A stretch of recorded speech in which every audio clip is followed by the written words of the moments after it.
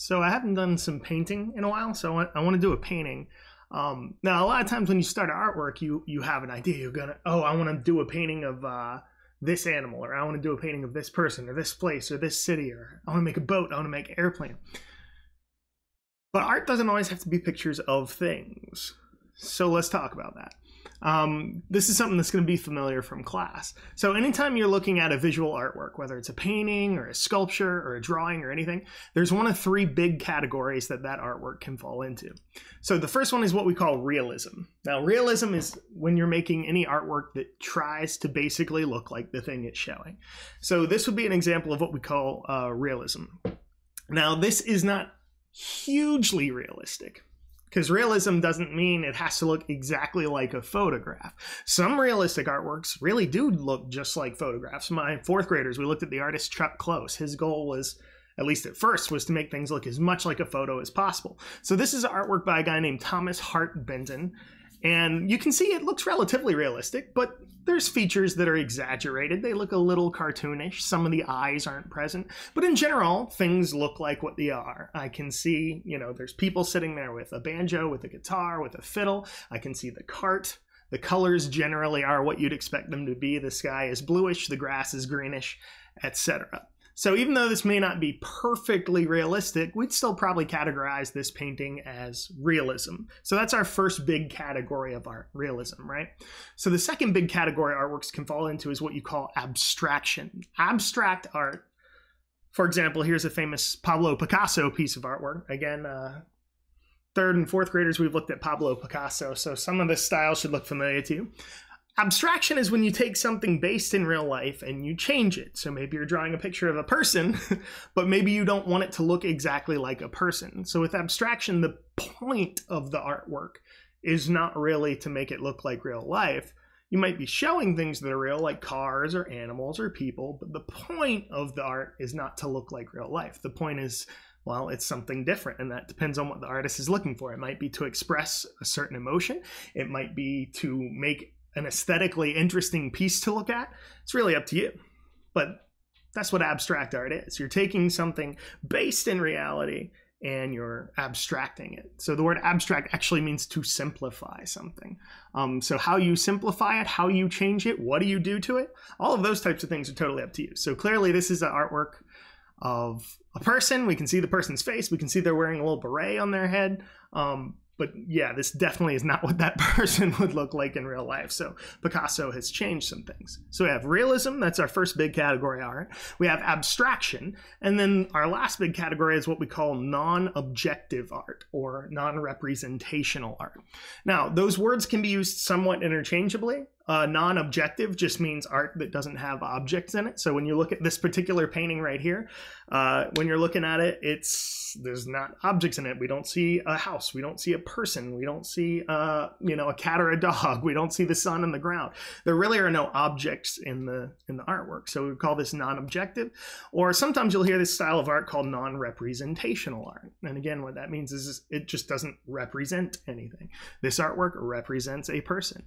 This artwork represents a group of people and musical instruments and a place.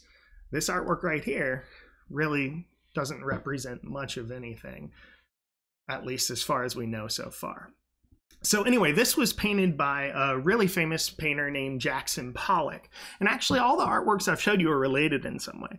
So Jackson Pollock got famous for doing this type of really loose drip painting. His paintings are enormous. I'm going to show you a couple of them right now. But typically his paintings were so big, he didn't paint them at a desk. He didn't paint them at an easel. He would put, huge pieces of canvas on the floor, and he would walk around on all sides and kind of fling and drip paint on it. I'm getting ahead of myself. So anyway, the way the artworks I've showed you are all related is that Jackson Pollock, who painted the one you're looking at right now, was actually taught by this guy, Thomas Hart Benton, who painted this painting. And you might think, well, that's weird that his teacher had such a different style than him. But hey, that happens all the time. I'm y'all's art teacher, and you guys oftentimes have very different styles than me. And that's the whole point of art. It's okay. Everyone doesn't have to do things that look exactly the same. So Thomas Hart Benton actually taught Jackson Pollock as he was, becoming an artist. Pollock was also influenced a lot by Pablo Picasso. He liked that abstract style. And he ended up kind of bringing his abstraction and changing it as he went. So here's another Jackson Pollock artwork. Now this one you can see looks a lot different than this one. This one is just kind of colors and splats of paint. Whereas this one we can actually see some stuff. Yes, it's very abstract. Over on the left side, I can see what looks like a horse or a donkey or something like that. And what almost looks like a human face turned upside down. We see the eyes. It's very abstract, but we can still tell it's representational of something. So there's some clues in the artwork. As far as I know, this was an untitled artwork, so we don't have a title to kind of help us. Here's another of Jackson Pollock's artworks. Now, when you look at it, you kind of immediately probably think of some things, and the title is going to help you with this because the title of this artwork is called The Flame. So clearly when we look at this artwork, and especially once we hear the title, even though it doesn't look super realistic, I'm definitely getting some fiery imagery from it, especially with the yellow and oranges kind of in the middle and the reds all moving around in this flame-like pattern. So when you're looking at abstract artworks, names can help you a lot as far as like knowing what you're looking at. Yeah, Pollock had some pretty abstract works. Here's another one of his called Blue. Well, you can see the color blue in there, but it's called Blue, and then in parentheses he has the name Moby Dick. If you know Moby Dick at all, that's actually a famous book about like great whales. So even though this isn't a realistic artwork, I would still definitely call this abstract. We see some things that remind us of water. If you look down at the bottom, I can see some things that remind me of like fish, whales, that type of thing. But it is still very abstract for sure. So the more Pollock did this abstract art, the more abstract his artwork became. It can be hard to really find anything in this one, honestly. But if you look over on the left side, we see something that kind of looks a little bit like a head or a face. And the title of this artwork is actually, it's called She-Wolf. And so once you know the title She-Wolf, okay, well, I can start to kind of see some legs. And I guess that part over there on the left is the head. But it's very, very abstracted. Now, Pollock was really into this abstract thing. And so at some point he started creating artworks that were really so abstract that you couldn't really find any sort of imagery in them. And in other words, they kind of lost their representation. So if this artwork represents a flame or a fire, if this artwork represents, you know, a whale or an ocean from Moby Dick, this artwork represents the she-wolf. Well, when we look at something like this, it becomes very hard to find anything representational in there at all. I just see, you know, splats of color and all sorts of paint mixed together. And even the title doesn't help us very much. The title of this artwork is called Convergence. And the word convergence means when things come together. And I see a lot of paint colors that are coming together. But beyond that, I'm really not sure what this artwork is supposed to show me. Which really brings us to the point, when we're talking about non-objective artwork or non-representational art, it doesn't necessarily have to show you anything. It doesn't need to be a picture of anything. So actually, at some point, Jackson Pollock actually stopped naming his artworks. And he said, well, the problem is when you name an artwork, everyone's going to go looking for that thing. Well, maybe it's just about the art itself. Maybe it shouldn't have a name. Maybe it's not about a thing. So I'm going to show you one of his most famous ones. And this one would come to be called Blue Poles. You can see why, blue poles. There's these vertical kind of stripes of blue paint. But originally, this one actually, I don't think, had a name. It was just called, a lot of non-objective artists will do this. They won't give their artwork a title. They'll just call it Composition 10 or Composition 12. They'll just put a number on it. So Pollock actually started doing that after a while, too. He's like, I don't want you to think of that as blue poles, you know? I want you to just think of it as an artwork and take what you will from it. Anyway, like I said, he got really into this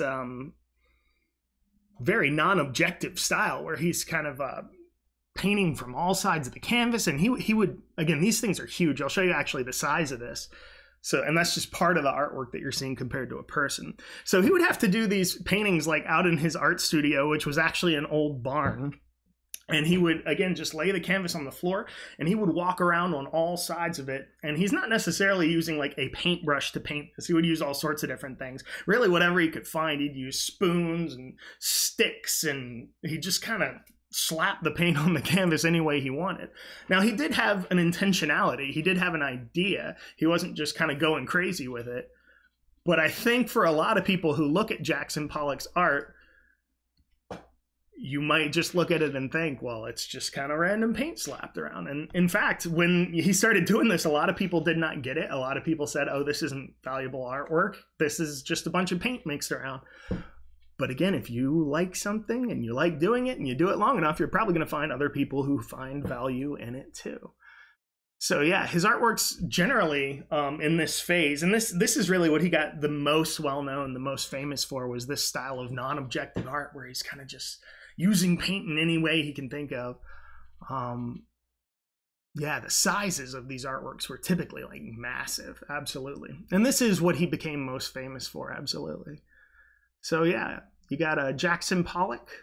Oh, this one did have a title, which was The Reflection of the Big Dipper. So I don't know what that means. Obviously, the Big Dipper is a constellation in the night sky. I guess you could see certain ones of these colors as stars, maybe?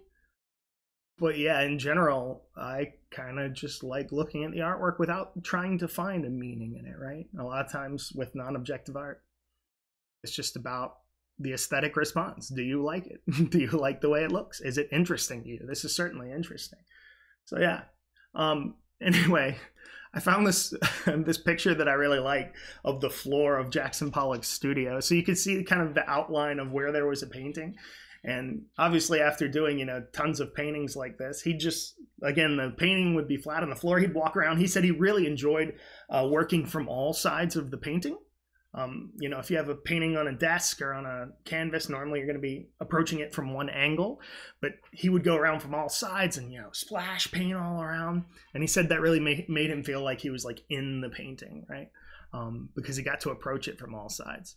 So yeah, that's Jackson Pollock for you. And non-objective art. So what I'd like to do is figure out a way today that I can kind of just get some paint and make some color and make some interesting non-objective art on a piece of paper without really trying to make a picture of anything at all. So this is what I'm going to try to do today. I'm going to see if I can use some different techniques and some different paints to do it. And if you've got any paint at home, non-objective art can get a little messy. So make sure you have, materials, and make sure you're not making a mess and making your parents angry at you. But yeah, I'm going to go ahead and try some different things to do some non-objective art today. So I have a big box that I'm going to try to, or actually it's the top of a box, that I'm going to use kind of as a placemat to try to make sure paint's not splatting everywhere. I have some, this is actually a little bit thicker. This is more like the paper we'd use in art class where it's got a little weight to it. It's not just computer paper. I'm sure you could do this with just computer paper. It'd probably just get wetter and take longer to dry, which would be fine. So I also have, I finally got into school. I have some liquid watercolor paints. I have some tempera paints. I have some acrylic paints. I'm going to start with the liquid watercolor paints just because I think they'll run better, like they'll spray better. I've actually mixed up a little bit in spray bottles, so I'm going to just kind of try out all sorts of different things. Jackson Pollock's artwork, a lot of times they would call it abstract expressionism, and the expression comes from this idea that you're kind of walking around this canvas and it's like a very raw, like emotional thing, I guess, that you're just kind of acting in the moment, acting on your impulse. Pollock was actually influenced a lot by the Surrealists too. Fifth graders, you know all about the Surrealists. So there's a lot kind of that went into this style rather than just, oh, I'm going to mix up some paint. But also, it can be fun to just kind of mix up some paint. So I'm going to see what I can do, slightly influenced by Jackson Pollock, but also, of course, slightly influenced by whatever I feel like doing, because that's the expression in expressionism. One more time, I just want to point out Jackson Pollock's floor in his studio. So yeah, last time I'll say it, but make sure you're not making a huge mess in your family's home. If any of this stuff seems messy, ask them for help. So yeah, I'm gonna go ahead and get started and just see what I can make. I'm gonna do a bunch of different things. I think some of this stuff I'm gonna let dry and mess with it more maybe tomorrow. Some of this stuff I might actually turn into representational art that like has pictures of things. Others I think I'm just gonna leave as random colors and stuff. Let's just see what happens. Hey, let's have fun with it. So I got my big box here. I do have watercolor, and I'm gonna start with some of that watercolor. I'm gonna see if I can set this up. This is kind of bigger than I'm used to working. Okay. So the first thing I'm gonna do is try to just kind of move watercolors around in random ways. First thing I'm gonna do to do that is I'm just literally gonna use bottles of paint and just kind of drip them all over the place. So, okay. Got some yellow. Got some red. Already I've got paint on my hands, so again, doing this type of stuff's a little bit messy. Got some blue. Now from here, there's all sorts of things I could do. I could take a paintbrush and mix it up. I could, I could do whatever I want. And in fact, if I just let it sit there and dry, that might look cool. We'll see. I have a can of compressed air right here. So when you squeeze the trigger, literally all it's doing is blowing air. But you can use air to make some interesting patterns in your art. You're seeing my blues and greens are mixing up. Ooh. Interesting.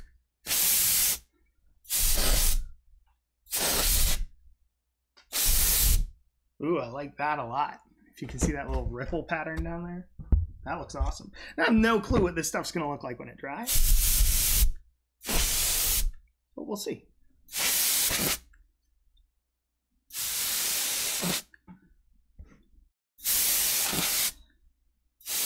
Now I may have used way too much paint because a lot of it's just kind of turning dark black as it mixes, but hey, that's okay too.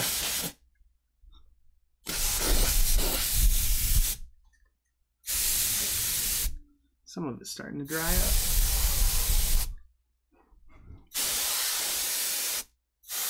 Actually, I like those little tiny branches. I'll show you in just a minute another way you can get those little tiny branches of color to come out.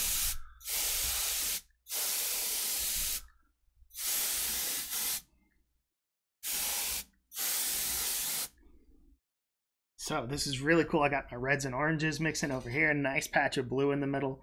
Some nice greens fading into yellows up here. And again, as this dries, it might get lighter, it might get darker. The honest truth is I'm not really sure. And we'll see if I decide to use this for something else later. If I want to put more on top of it, I would have to use another style of paint, maybe tempera.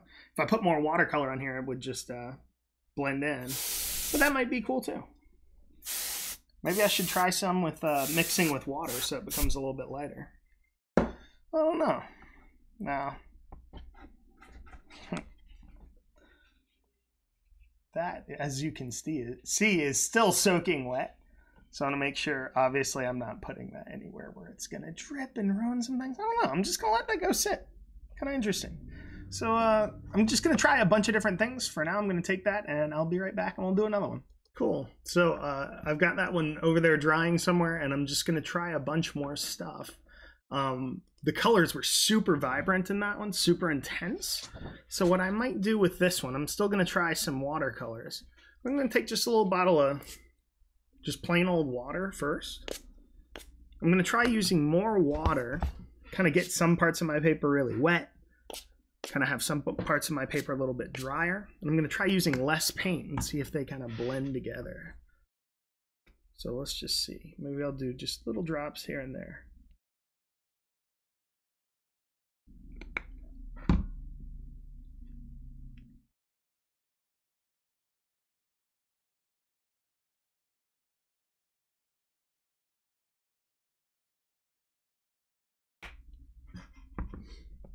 And again, I'm just using red, yellow, and blue because they're my primary colors. And I feel like, you'll get some good mixes of color in there using those. Hopefully it all won't just turn black or brown. Now, one thing I could do is just drip my painting like this, just moving it around. Already I've got some red and blue mixing to make purples. So that could start to make some interesting things. Also, you can see where it's spreading out where the paper was already wet. Another thing I could do is I could take a straw and actually blow the paint around the paper specifically how I want it. Now, obviously, with viruses and sicknesses and stuff going around, ask somebody before you do this. It's not necessarily a great idea to be blowing your breath all over your house. So talk to someone first, but hey, I'm going to give it a shot. I'm not actually touching the paper at all. I'm just pointing the straw where I want my paint to go. And this gives us, I told you earlier, I'd give you a way to kind of get more of those little branchy looking things. In fact, I've done some paintings where I made trees using this method. They turned out pretty cool.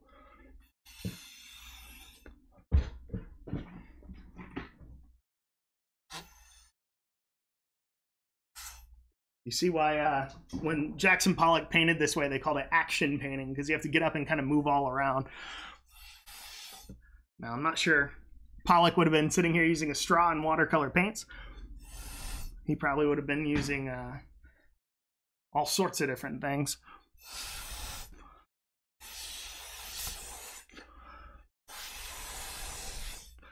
Getting some greens there, getting a little bit of brown in the middle.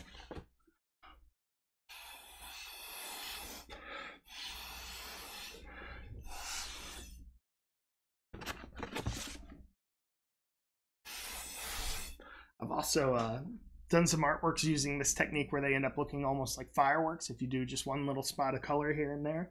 For example, let's do a green. I think I got a bottle of green. I'm just going to put a little green right here. One little drip.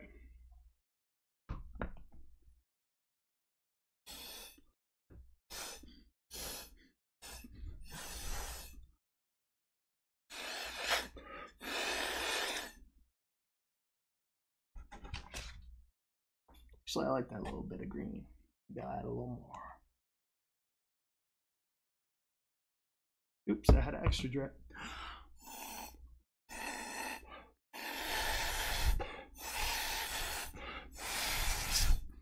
That one went all the way through there.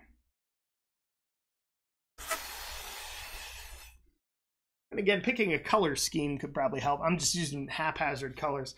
Something with mostly blues or purples or something like that might look cool. All right, I'm gonna let that one sit and we'll start a new one in just a moment. But clearly, you know, if you're looking at that, well, what is that a picture of? And you might say, that little brown and green part reminds me of a tree, or hey, that reminds me of like a rainbow over there where it's all mixing.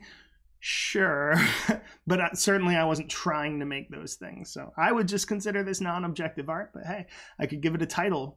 Maybe I would call this, you know, Land of the Triceratops or something. And then you're looking in the artwork, you're looking at it going, where's the dinosaur? Where's the dinosaur? So the way you title artworks like matters a lot. Anyway, I'm going to go let this one sit and we'll start a new one. All right, so for my next one, I want to do just some kind of broader areas of color.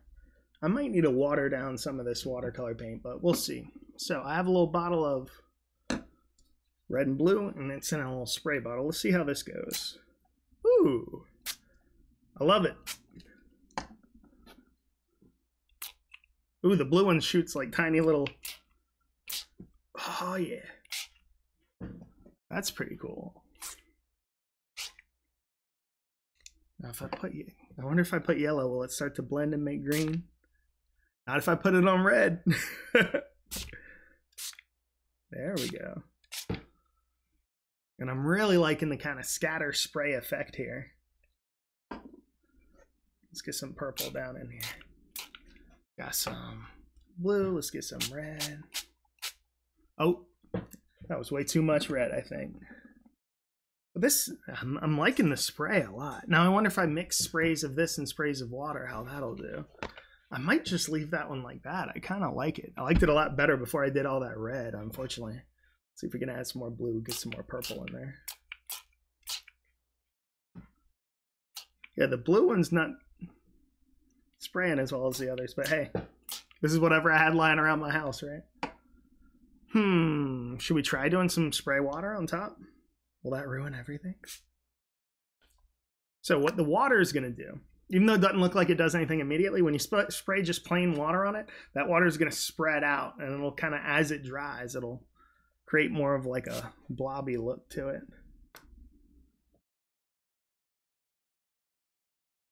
I might do a little more blue up there and call this one done. Guess there's no such thing as a little bit. Interesting. Zoom that in a little bit here. I really like the kind of spray pattern that's showing up. Now this, using different tools, obviously is going to give you different results. So things like, you know, painting with toothbrushes or painting with eyedroppers where you're just dripping color on. I guess I did a little bit of that earlier, just right out of the paint bottle. So when you're doing this kind of abstract expressionist, or what I would call non-objective or non-representational painting, where this isn't really supposed to be anything, you know, there's not really rules. It's a lot of fun. You can kind of just do whatever you want. So I'm going to let that one dry, and we'll start a new one in just a minute. All right, so far I've been using liquid watercolor for this. If you don't have liquid watercolor, which I think most people don't have this, I actually never used liquid watercolor at all until I started teaching art, and now I love it. You could also use just like spray bottles of water and food coloring if your parents have that. I think oftentimes it gives a similar thing. It might not quite dry as bright, but you could try something like that. You could also take tempera paint or acrylic or something like that and try watering it down. Again, sometimes you gotta do experiments in art. So what am I about to do? I'm gonna do a little bit of an experiment where I'm gonna wet my paper down just a little bit. And I'm gonna take this bottle of water and I'm gonna mix in just a teeny little bit of blue in here.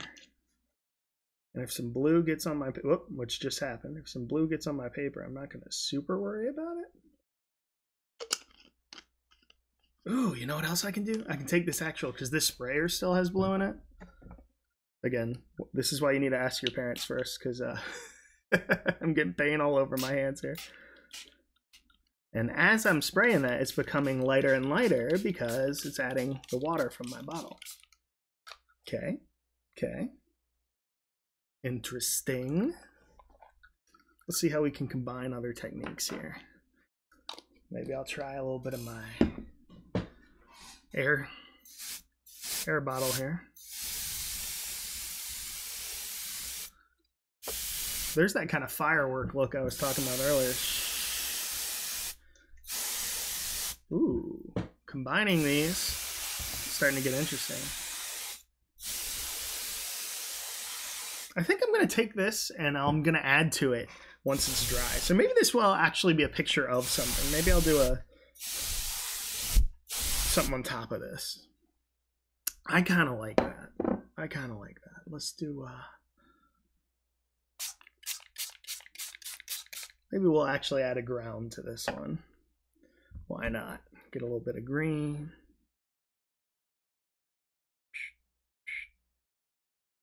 Couple drops of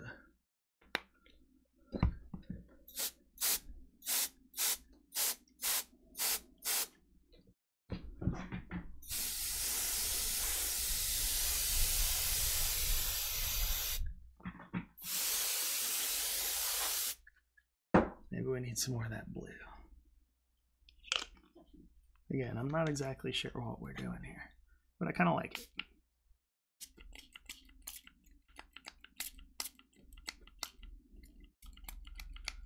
I like how, ooh, now I'm getting a mixture of the blue and the water. I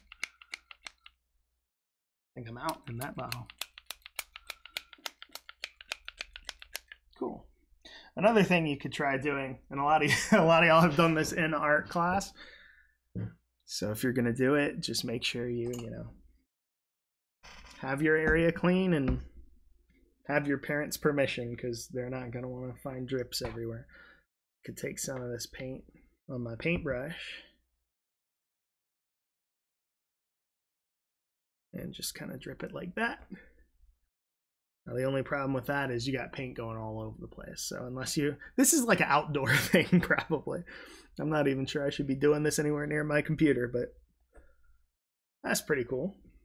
So actually, I'm going to let this one dry, I think, just like it is. And then maybe I'll come back tomorrow and add some more stuff to this one.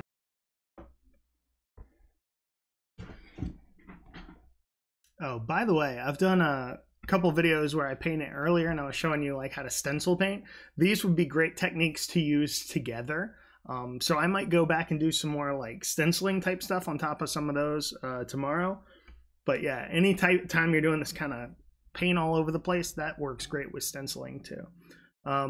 So I'm going to try to do some tempera now, and I have no clue how this is going to go. We're about to find out.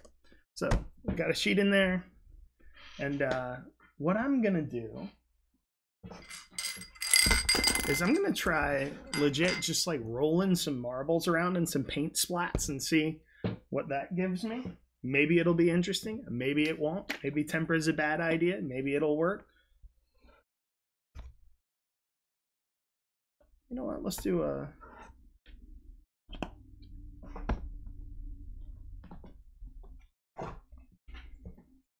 We're going to stick to that yellow and blue and green kind of color scheme I had going on. I like that.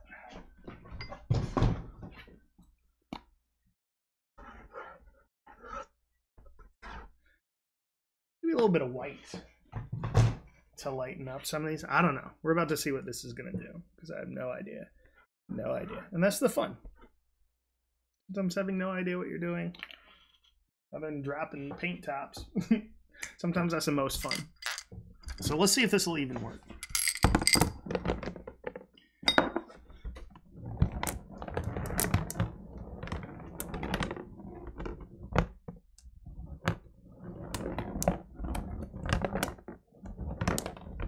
So the idea is just that the marbles are going to kind of randomly track this paint all over different areas.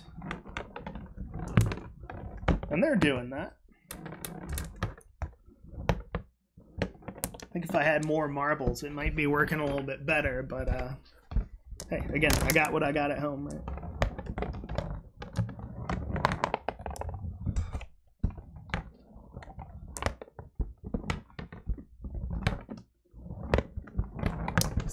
That actually almost looks more Jackson Pollock-y than anything I just did with the watercolors, if I'm being honest. I think I could sit here and probably do that for like 30 more minutes. I'm gonna put my paintbrush. You know what? Pollock used some weird stuff. Maybe I don't need a paintbrush. Maybe I can just use my straw or something. I'll start by using a paintbrush. This adds a little bit of intentionality. I'm actually making some choices. But I'm going to go back and let the marbles do some more work too here. In fact, let's do that right now. Just got to make sure I'm not like tilting it too hard or too fast that I got paint covered marbles going all over my house. I already have to go, you know, wash all this stuff out in the sink when I'm done.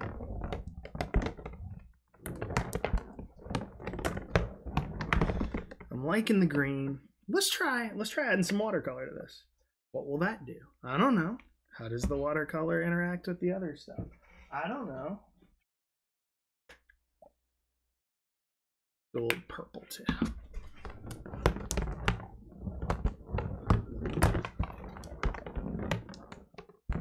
Actually, ooh, there we go. The box top I have is like tilted upward, so all the marbles are just staying on the outside and not going through the paint. What if we mix watercolor?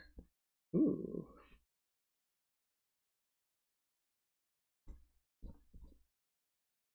Getting a little firework burst right here. I don't know why, that's just what I feel. I think one more right here. I like that purple and white mixing together.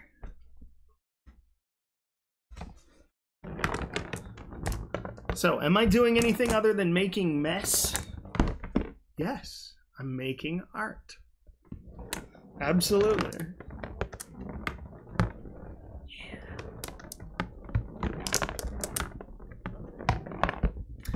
Also, my box is starting to look a whole lot like Jackson Pollock's floor.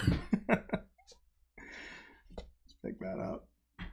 As you can see right here. So I'm going to go put this somewhere to dry and then see what else I can do. All right. I got my marbles clean. And actually, I don't think I'm going to dirty those up again. I'll leave those just like they are. I think I'm going to do one more. And I'm going to try not to go totally overboard with this one, because I want some dry paintings tomorrow that I can mess with and do some other things too. So let's see what we can do. I'd like some lighter colors on this one. Maybe I'll use that little bottle of blue I mixed with water. And I think I'm just going to do little tiny bits.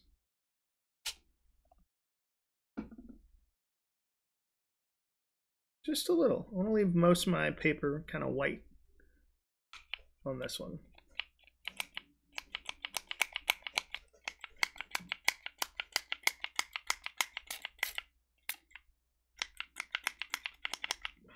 Okay.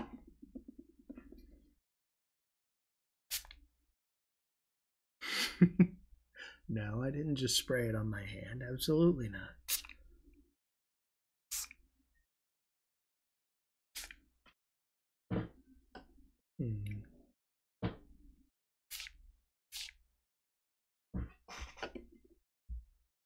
Wait, didn't you just say you weren't going to go overboard, Gully?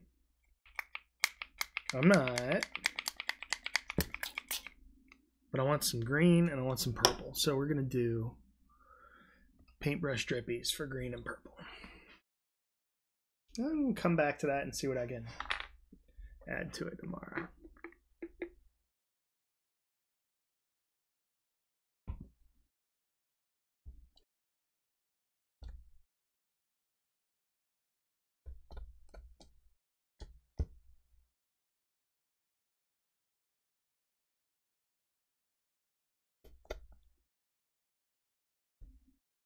Green, good to go. Let's add just a little touch of purple in there.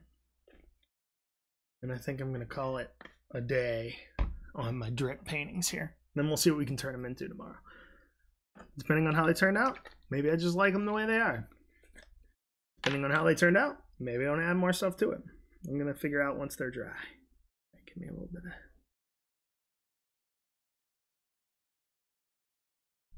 Don't spill. Don't spill. There we go. I'm going to do just some purple in around my red, kind of.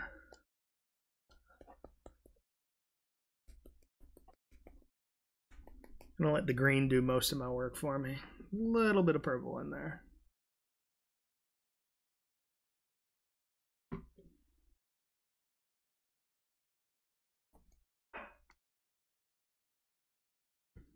Yep. And there's this big empty looking like compositional space there.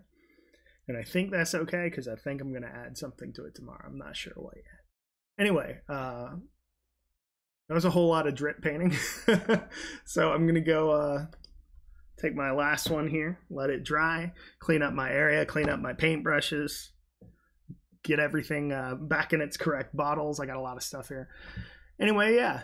Non-objective art, it can be a lot of fun because you're not necessarily trying to make a picture of anything. It's just colors, it's splats, it's lines, it's whatever you like.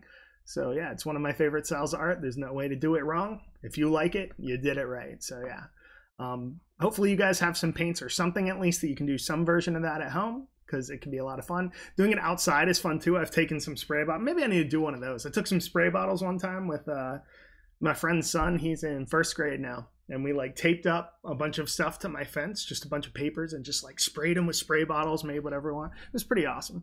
Yeah, non-objective art, a lot of fun. Anyway, hopefully you guys are doing well. Have a good day, enjoy making art, and I will see you next time.